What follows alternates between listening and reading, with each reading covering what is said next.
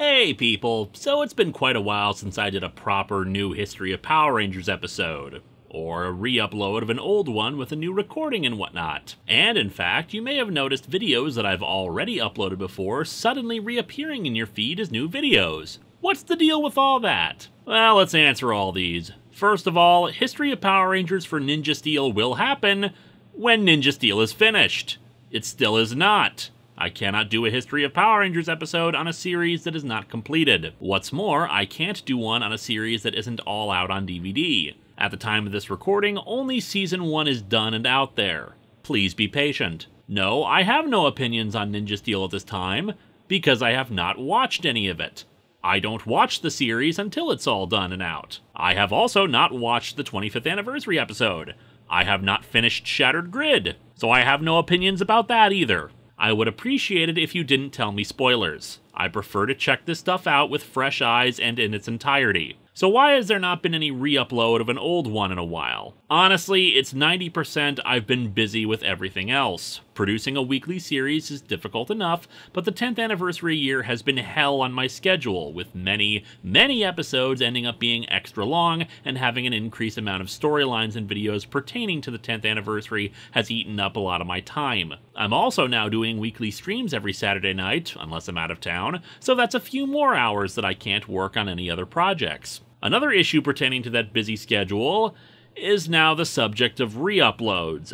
YouTube, in their infinite wisdom, has in the last few months altered the sensitivity of the Content ID system, allowing rights holders to detect footage lasting considerably shorter amounts of time. Most of my content, focusing on comic books, has been largely unaffected, while my colleagues have been dealing with this. Sometimes a mere 5 seconds of continuous footage is enough to get a video flagged.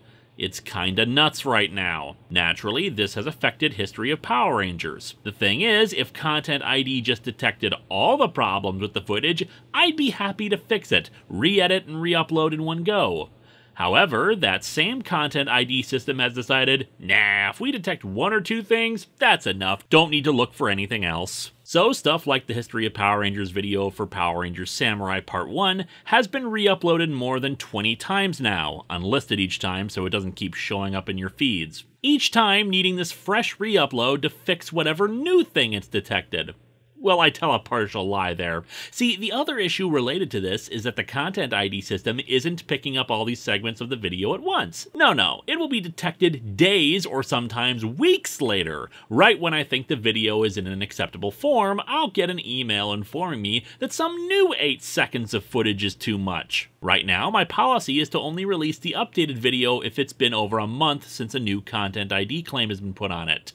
And that's no guarantee I won't still get one, it's just it hasn't happened yet. Also for the In Space video, I still unfortunately have not been able to acquire the cover I wanted to make for the music video segment of it. If you watch the old video, you know what I'm talking about. It'll happen eventually, it's just the people who I work with are very busy. And this is not a high priority. I am sorry about the re-uploads. For those of you who have suggested I go to a different place to host them, YouTube is ubiquitous. It is where people go to watch videos. If I want to keep growing the channel and attracting a new audience through History of Power Rangers, it has to be through YouTube. However, for those of you who have been eagerly waiting for In Space or any of my old versions of videos, I finally bit the bullet and re-uploaded all the old versions of History of Power Rangers to Vimeo, at least the ones that don't have a YouTube equivalent now. I don't make them publicly available to search for through Vimeo, but you can view them all on my website, atopthefourthwall.com. Thank you for your continued support, and hopefully we'll see less problems in the future,